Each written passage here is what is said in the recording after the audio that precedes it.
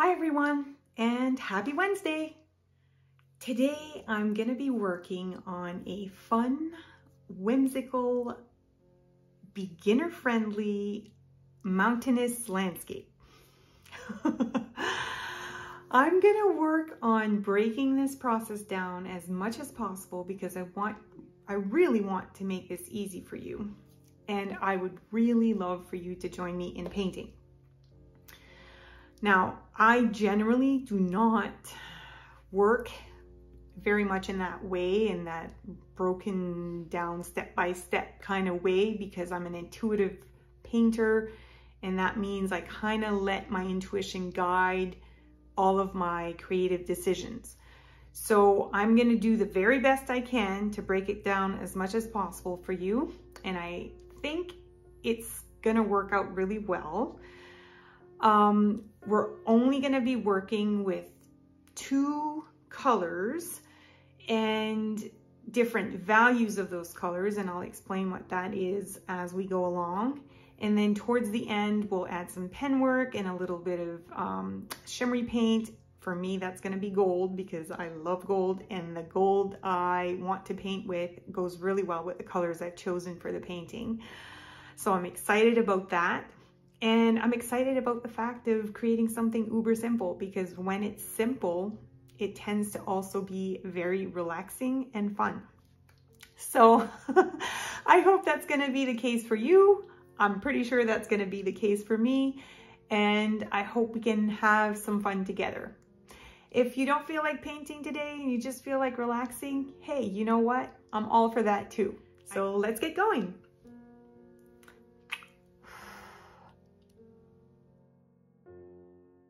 So first things first, I'm going to create a background for my painting, and for this, because I'm creating a landscape, I'm using a little bit of blue with a lot of water, and I'm basically covering the whole entire sheet of paper, which I have cut, if I'm not mistaken, to 6 by 8, and I've taped it down to a piece of plexiglass, something solid, just to make sure the paper doesn't buckle.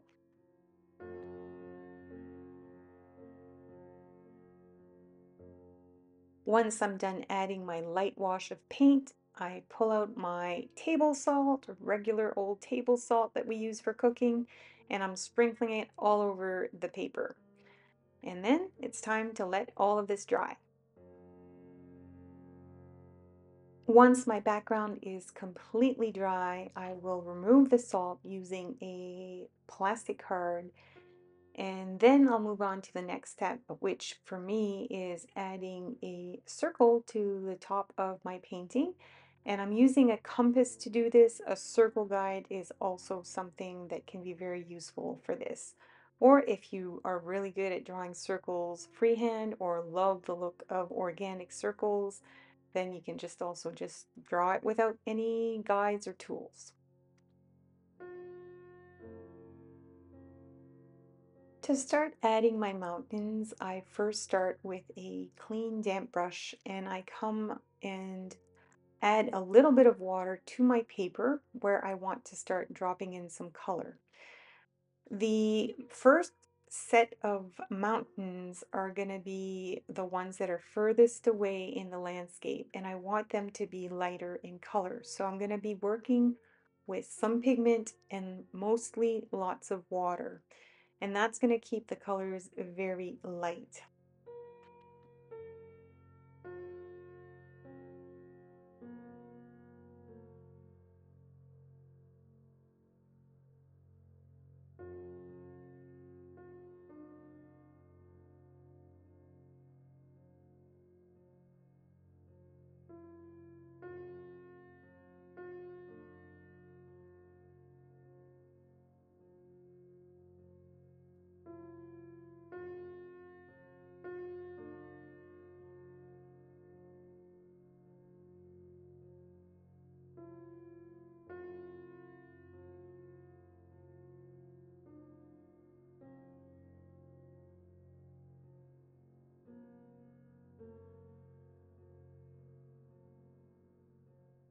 I'm going to be adding some salt to every set of mountains that I create in my painting.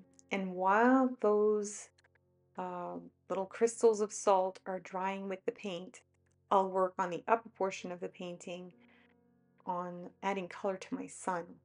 First things first, I come in with some water. There's a little bit of pigment on my brush, but I'm not overly concerned about it.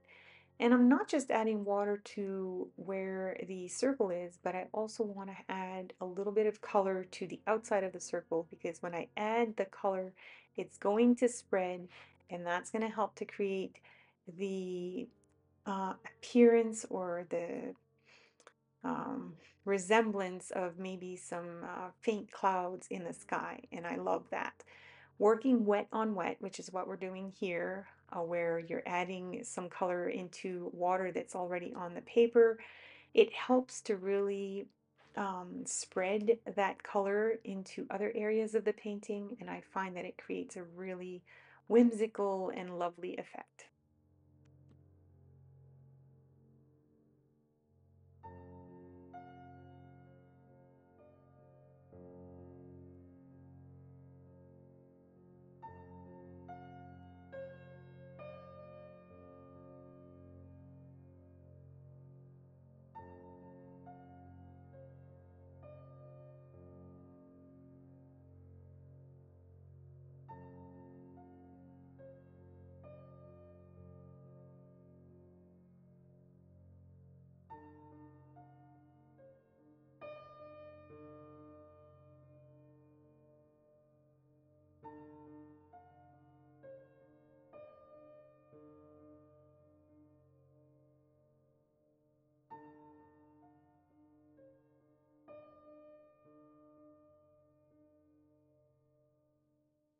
After letting everything dry and removing the salt that was on the paper, I'm now coming in and I'm going to add another little chain of mountains, and this time they're going to be slightly darker than the mountains I created up top.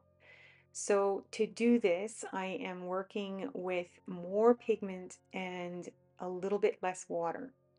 I don't want it to be the darkest area of mountains in my paintings, but I do want to make sure that it is darker than what's already on the paper. So I'll add a little bit more pigment, and then once that's done, I'll also add some more salt and then let that dry as well.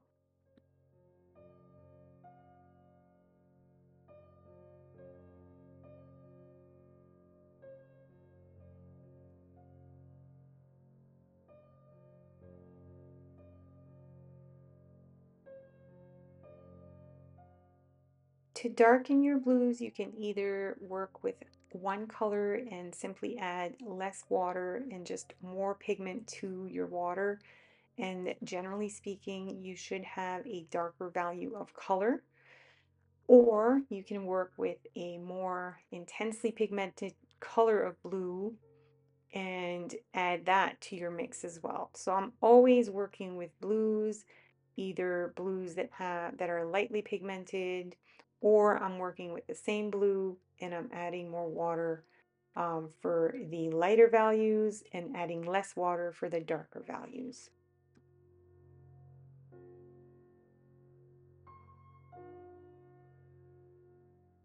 Salt is usually what I add to an area when I want to let that area dry and I want to create some little marks in the paint.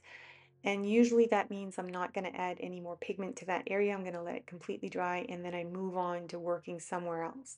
If I were to add any pigment next to the area that's already wet and has salt in it, it would start to dissolve the salt a little bit more than I actually want it to. And so it's easier for me to work in another area. And that's why right now I'm working on my circle. I want to intensify those colors by adding more pigment to my circle. And I will also work on adding some more salt to this area as well.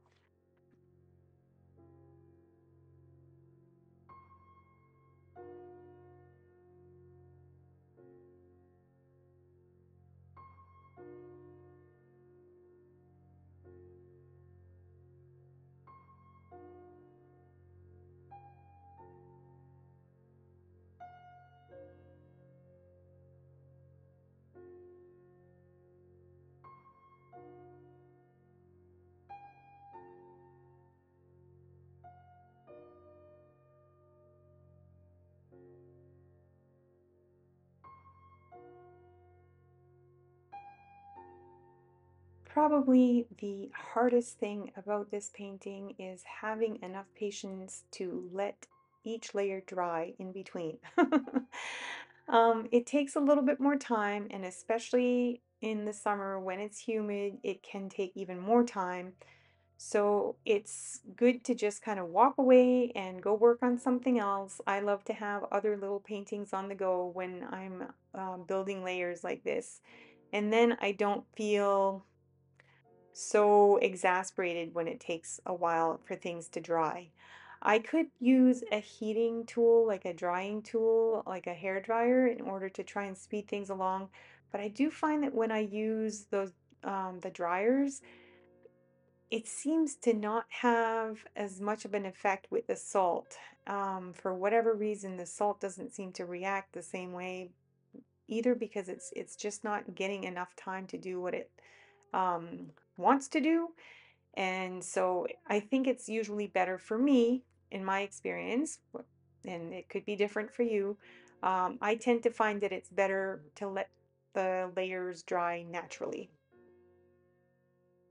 In this final layer of mountains, I'm really going with my darkest value of blue, and I'm going with a lot of pigment and much less water because I want these mountains that are closer to be darker.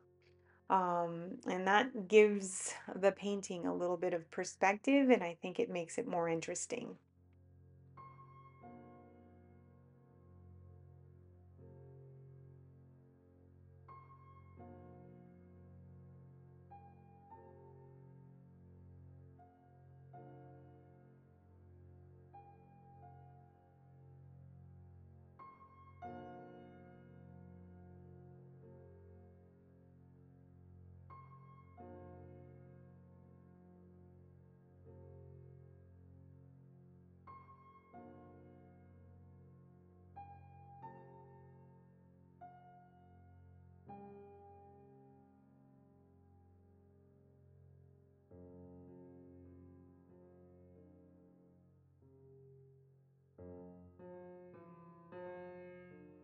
Here I've pulled out some coarser grain sea salt and I'm adding it to my circle where I've just added some more paint. And I'm gonna drop on each of these little granules of salt, I'm gonna drop some more pigment, and that's gonna leave some interesting and different marks from the other salt as well.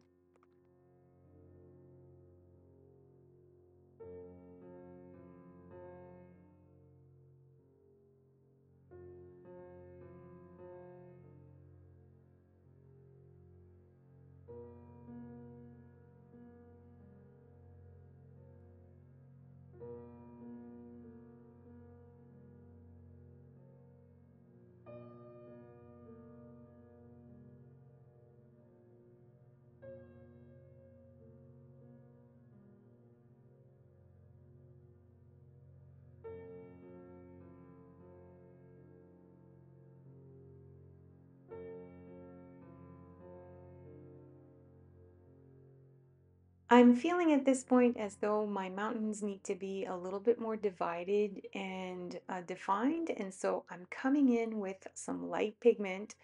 Um, you could start off by just adding a little bit of water and dropping some pigment into the line that you draw, but I'm just working sort of the same way I worked when I first added my layers of mountain ranges. I'm adding some light value of color and then I'm spreading it down into the bottom of the paint of the mountain using a little bit of water. I don't want to completely cover that area with more pigment. I just want to draw a slight definition between the two mountains that are in the very background. And then as I go along, I'm going to work on creating the same thing with the other mountains, and I'm going to go a little bit darker with every layer I go down. Hopefully that makes sense. If you have any questions, please don't hesitate to reach out. When I'm working on spreading the pigment, I just added down the shape of the mountain, I'm really working with just water on the bottom, and I'm gently rubbing my brush on the paper so as to move the pigment down a little bit. I'm not trying to scrub the paper because I don't want to remove the marks that were left by the salt. And so I'm just gently adding some water, and that's going to help to spread the paint down the mountain.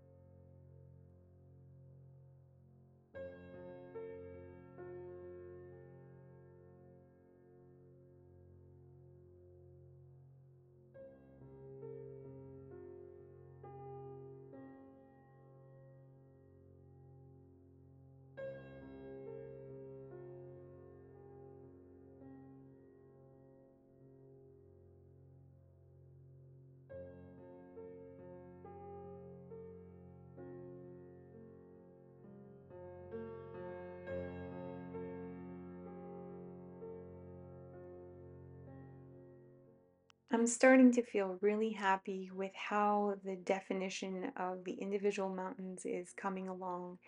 And so I'm at the point where once I'm done adding just this little bit more color to this one mountain, I am going to let everything dry, and I'm going to let it dry completely. And once that's done, then I'll start working with adding a little bit of pen work.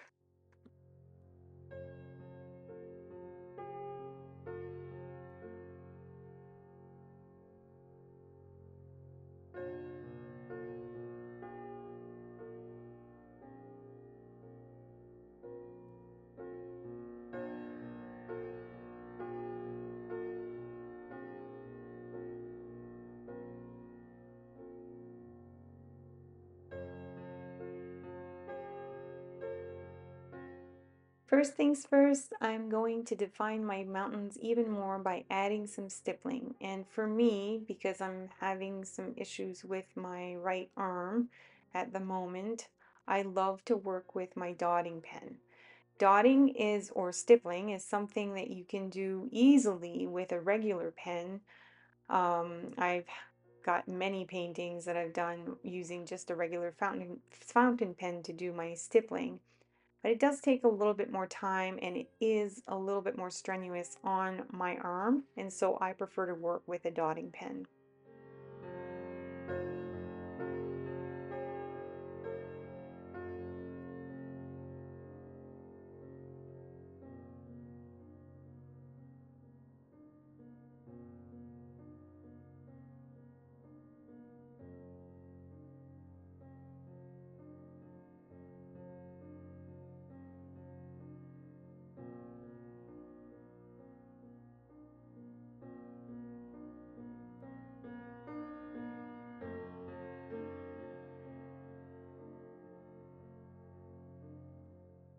I'm feeling as though my sun is very plain at this point, so I'm going to use my compass to add a couple more circles around the sun And then I'm going to use my ruler to create a bit of a sunburst around it. I think it'll make it much more interesting.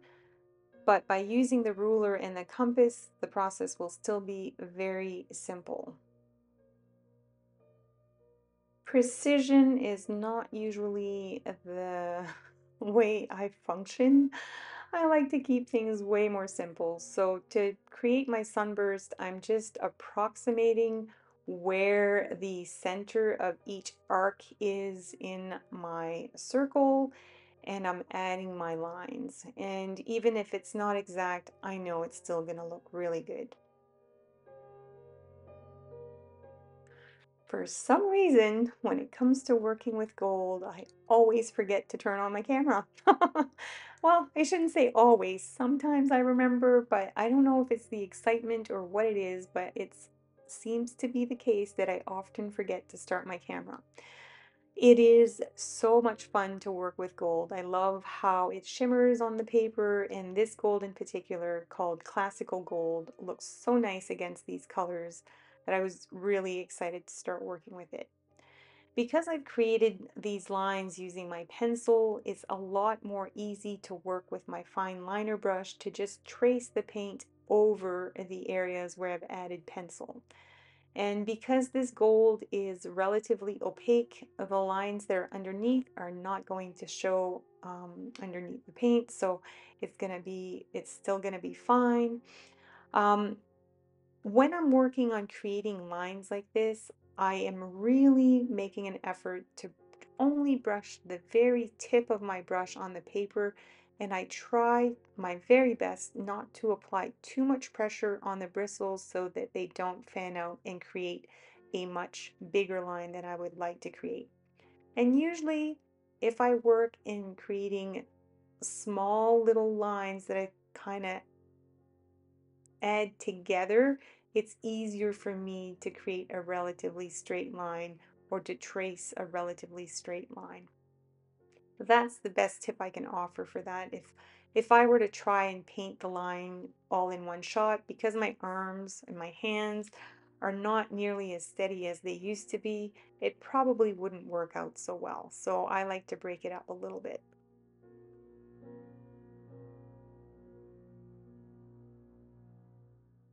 The gold looks really lovely around my sun, and because I want to create a very cohesive composition, it's important for me to not just leave it at the top of my painting, but to also spread a little bit of that gold into the bottom part of the painting as well. That will help bring everything together. And I try to keep it a little bit lighter because, of course, the sun is shining on the mountains. The mountains are not the sun itself. And so I want the sun to stand out a little bit more, but I do want to add a little bit of that shimmery gold to the rest of the painting.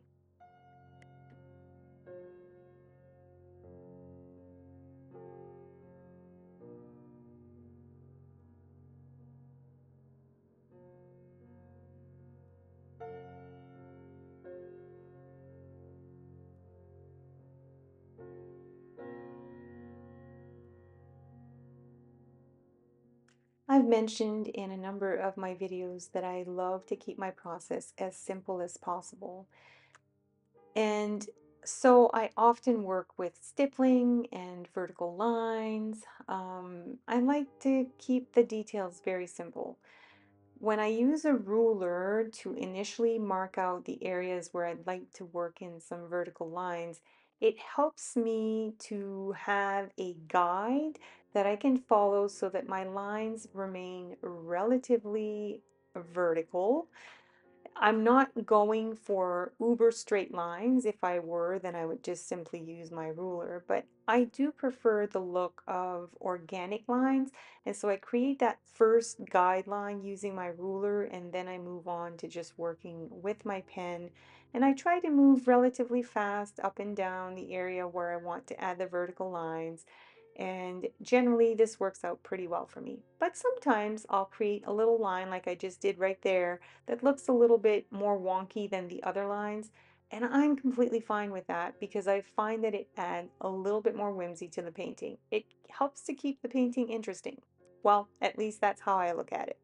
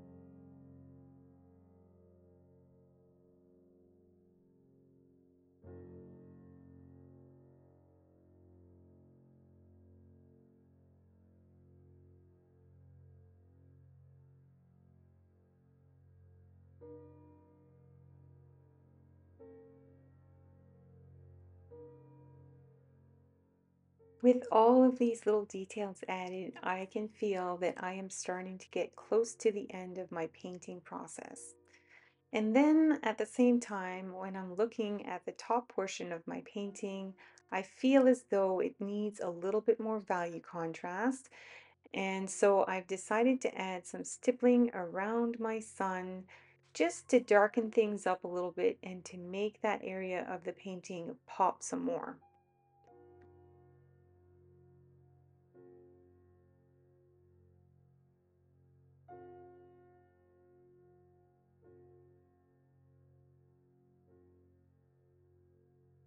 Just as I was ready to pull the tape off, intuition stepped in and I decided to add another little gold circle inside my sun. And then I felt like, yep, it was done. So I'm removing the tape and I'll move you in closer for a look at the details in this painting. Isn't it fun how much this gold shines in the light? Oh my goodness, I love it so much. And it's so beautiful against that blue, and it's also beautiful against the orange as well. I think it's just the perfect gold to complement the whole painting.